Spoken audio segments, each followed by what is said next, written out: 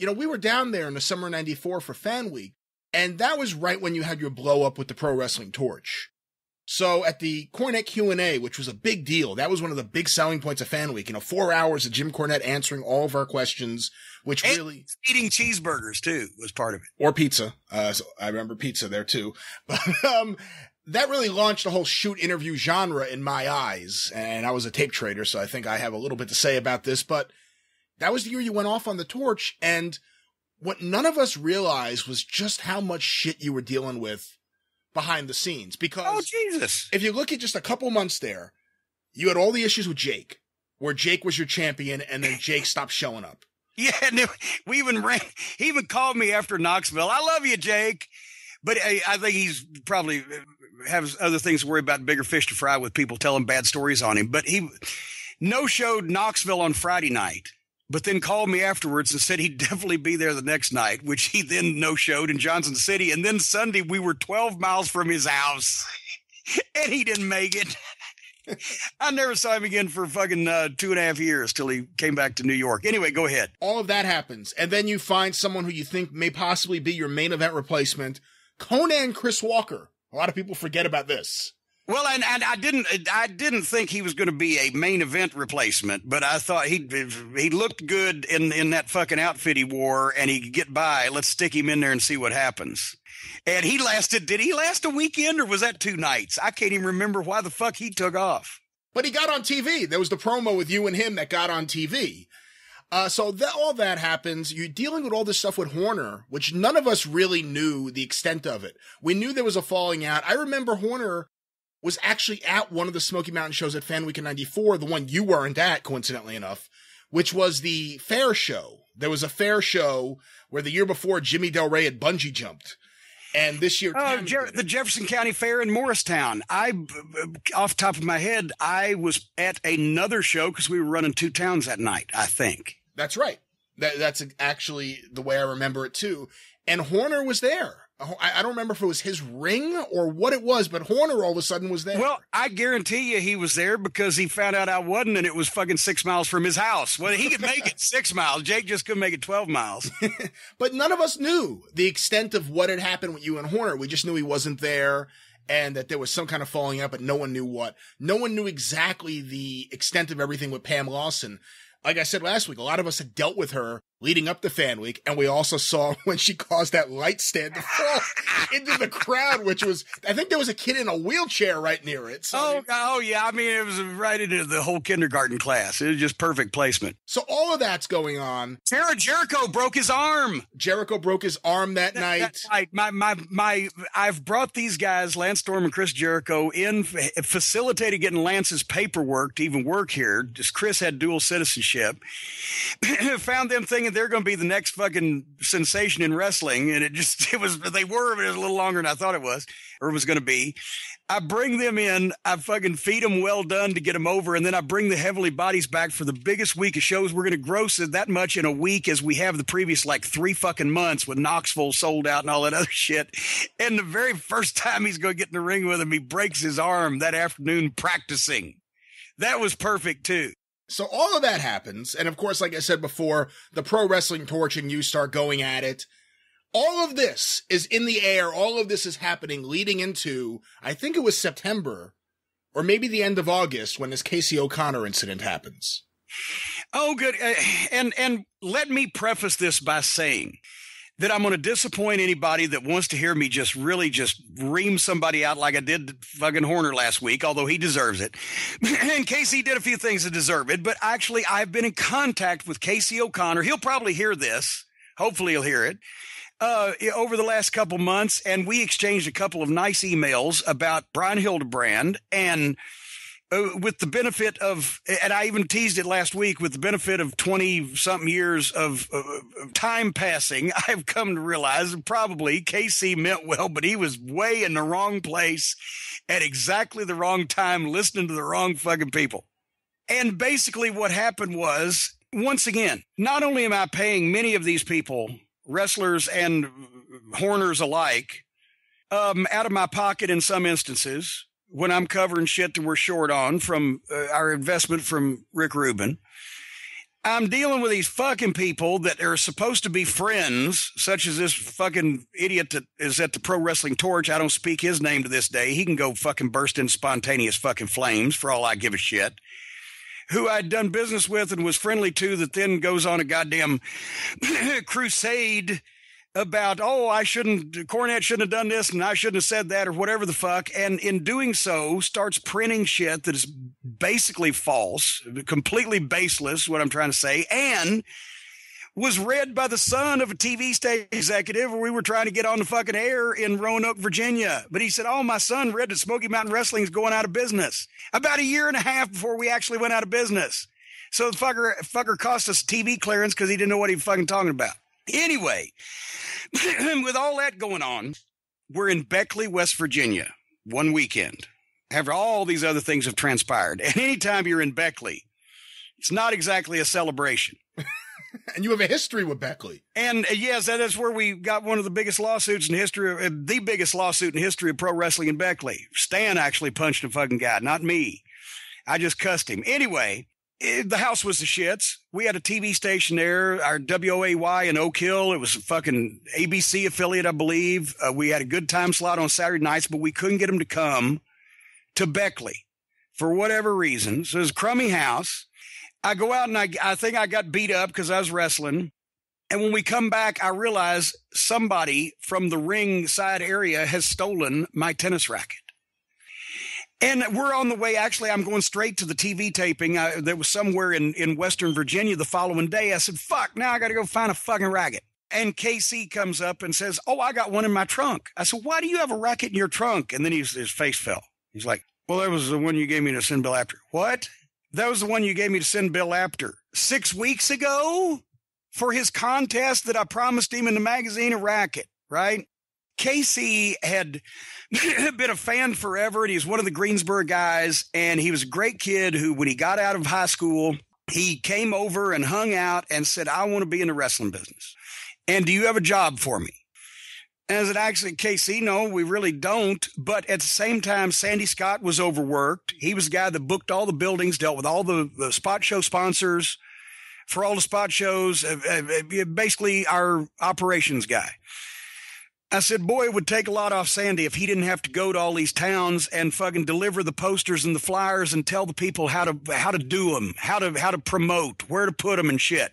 The promotional guide that we've written up. If he didn't have to fucking run some of these other errands, or if I didn't have to go down to the goddamn production company and just pick up tapes and shit, just spend an hour and a half or 2 hours in the car going there and back to do whatever the fuck. KC, you want to be the errand guy, the office stooge. For whatever amount per week. I won't embarrass him by telling the people how much he was making, but he said yes, because he asked me for a job and I created one for him that nobody was in it, right? And he lived at the Smoky Mountain Flop House where he stayed with Brian Hildebrand for a while. And this was subject to one of our emails because I thought the Brian had rented the Flop House, but actually Casey and maybe Jimmy Del Rey were living with Brian until Brian got involved with his future wife, at which point that it got crowded. So they went and got the Flop House where then Jericho and a variety of the guys would stay. And he was living there, and he was a high school kid, and he had, had a job in the wrestling business. But then the problem became, and I'm going to speak more to him about this, but the problem became we kept hearing, well, shit's late, or he didn't get to sponsors until 3 o'clock in the afternoon. Or, guys would say, well, KZ, well, he doesn't usually get up before noon or whatever the fuck. And Sandy Scott would come to me complaining. So, KC. Then I would go to KC and say, KC, Sandy's complaining, blah, blah, blah. And he'd have an excuse. But it was getting irritating, right? But I'm protecting KC from Sandy bitching about him because on the other side, I could see that Sandy didn't particularly like anybody that didn't get up at 6 o'clock in the morning and work for 18 hours straight and not complain when you flipped them some Cheerios. So I was trying to keep the peace. But then finally, I had so many complaints, and I'd go talk to KC, and then Sandy'd complain or somebody else would say something. And then KC tells me himself, well, that tennis racket you gave me 6 weeks ago, I forgot to mail it out for you, like you said. I said, fuck it, you're done. Fuck. What the fuck? So I kicked him out of fucking Beckley and fired him. But then about literally maybe a month later, I don't know, some time passed. Oh, and I tell a lie. And then there was a show that we did in Marietta at the Cobb Civic Center a week or two later. And Casey had ridden down with some of the guys that, was staying in the apartment they had over there. And we didn't have a ring announcer because Casey had said basically he was mad at me after I fired him. Well, I want my fucking money. I said, well, you only work part of the fucking week. And then when they found the stack of posters and flyers in the closet at the flop house that hadn't been handed out, which was $90-something and everything, I said, we're fucking even as of this point, Casey. I've fucking paid you sometimes out of my own pocket. You cost me this fucking money. This shit's sitting around here. We're fucking even for this amount of money. So then goddamn, he comes to Marietta with the guys and we didn't have a ring announcer. Brian Hildebrand said, well, Casey's out there. I said, all right, tell him if he'll ring announce for us tonight, because I knew he wanted to move back home to North Carolina. I said, I'll give him a payoff and I'll give him some money to goddamn go home to North Carolina. And the word I got when it was delivered back into the locker room was Casey says he ain't going to do shit unless you pay him all that money he says he owes you plus pay, or you owe him plus paying him for fucking announcing tonight. I said, well, then tell him to fuck himself and I'll find somebody else. And I did. And that was the last communication I had with KC until whatever time later, I realized that Kenny Bolin, old Star Maker, he'll be glad he got mentioned on this week's show. Star Maker had given me, well, didn't give me, he sold me a VHS video camera that I'd had for a few years that I actually had loaned to Casey O'Connor because they wanted to record some stuff. He said, you have a video camera, not the one we use for the matches, right? I said, yes. I said, here. So I'd loaned it to him 3 or 4 months beforehand. And I realized that he'd never give it back to me. So I called over to that apartment because I knew that now they had said Casey had gone to Colorado for vacation or whatever. So I called over the apartment. I said, whoever I talked to, was it Anthony Michaels? Regardless. I said, did KC, before he left, did he leave a camcorder in a blue metal case over there? And the response I got was, well, I don't know, but you can ask him. I said, where is he? Oh, he's right here. So I got on the phone with him. I said, KC, I said, do you still have my camcorder? Yep, got it right here. I said, can I come over and get it? Only if you bring me my money. I said, Casey, this is not the fucking time to be doing this. I loaned you that camcorder because we were personal friends away from business. And I told you that the money you cost me and the aggravation that you cost me was worth the amount of money that I owed you for the part of the last week that you worked. We were going to be even. Trust me on this. The camcorder's a separate deal. I loaned it to you. All I want to do is get it back. I don't even have to see you and you don't have to deal with me. But I want the goddamn camcorder. You can just set it out on the front porch and I'll come over and pick it up. Not unless you bring me my money. All right, KC, how about this? This is pretty much verbatim the way the conversation went. I am coming over to get that fucking camcorder and I'm coming away with that camcorder, whether you want me to or not. And I ain't going to give you any goddamn money. I will be over there very shortly. Please make the wise decision. Click. And I go over to fucking KC's. And as I'm pulling up, Anthony Michaels and I can't remember who else, well, one of the other boys, they were pulling out in their car like they were going to go down the driveway and go somewhere. I pull up in front of them. They couldn't get by. I said, where are you guys going? Oh, we're just going down to the store. Well, I didn't know maybe the camera was in the car, right? So I said, well, the store's right down there at the bottom of the driveway. Why don't you just walk and it'll be shorter? Because that way I won't have to move my car. Okay, so they got out of there. Casey opens up the door. I said, Casey, just set the camcorder down. I'm fucking weary of all of this with everybody. Set the camera down. I'll come over and get it, and we will part friends. You got my money? I later found out, because I don't want to leave this out, that one of the boys, who shall remain nameless, had instructed KC, if you let them fuck you around in this business, then they won't have any respect for you, so always get your money. Oh, and this was the advice that this person had given, and I didn't know this at the time. So once that I was told this, I softened up on KC a little bit. I went to the trunk of my car, and I got out the bat, and I said, KC, I'm standing next to your fucking car. I said, I have a baseball bat. I said, set the camcorder down on the porch, close the door, I'll get it, and I'll leave and go home. He closes the door with the camcorder inside.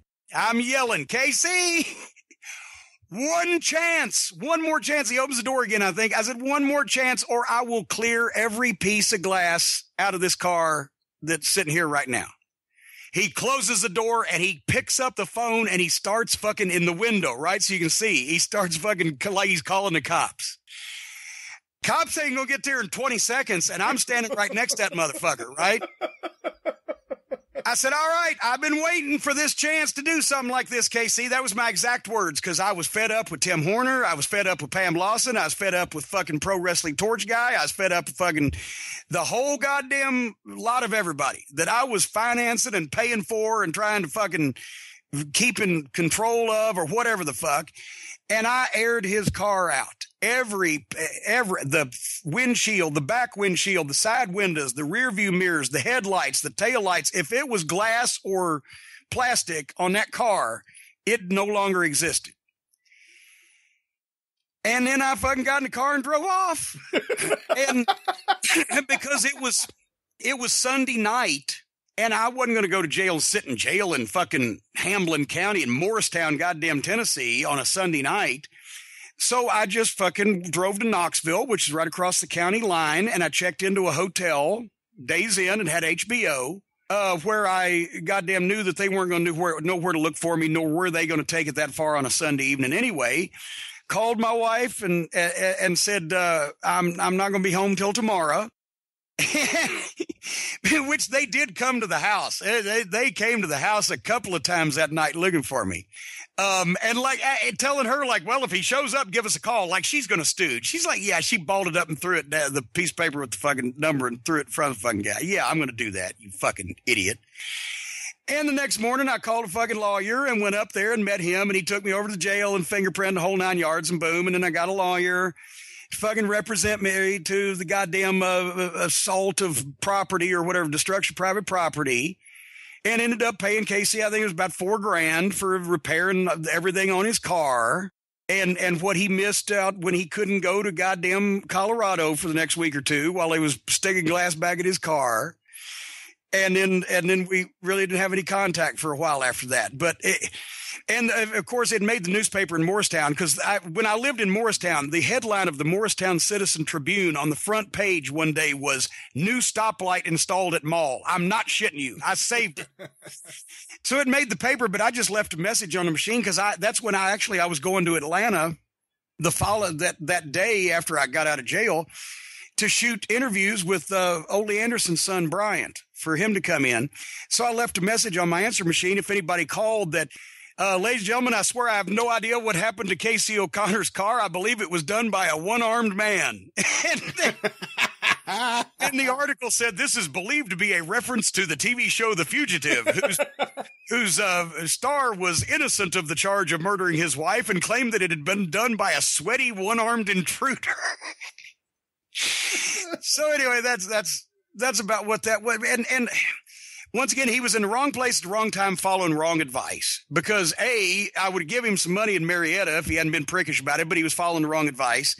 And B, if he'd given me the fucking camcorder and probably called me the next day or two and said, hey, I can't afford to get home, I would probably done something for him there. And Dr. Tom, I will say this, he also told me, Dr. Tom said, if you need some money to get home, I'll give it to you. Don't press the issue and give him some time to cool off. Because Doc knew that all these fucking lunatics. I mean, a lot of the guys knew what a fucking idiot Horner was. But remember, Bobby Blaze told you on the 605 that he remembered when Horner just came in the babyface locker room one night for no apparent reason, said, well, you know, the office is going to start taking 28% of your merchandise money. That's right. Fucking goof.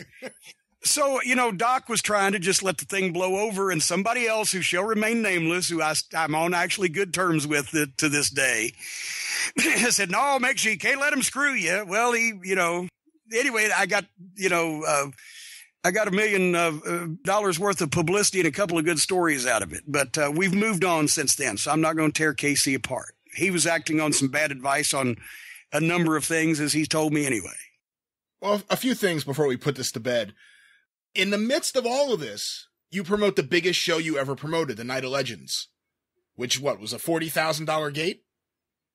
Actually, it was the second biggest because the next year, the Super Bowl of wrestling, I think, beat it by like a few $1,000s or whatever. But to that point, yes, also, and it was my favorite also. Yeah, we did 4,000 some people. We did 40 grand and 4,000 some people. I can't remember off the top of my head. That'll be in the book. But yes. Yeah, in the midst of all this, you have the biggest show. With no WWF talent. We had imports like Road Warrior Hawk was in the main event and the Funk Brothers.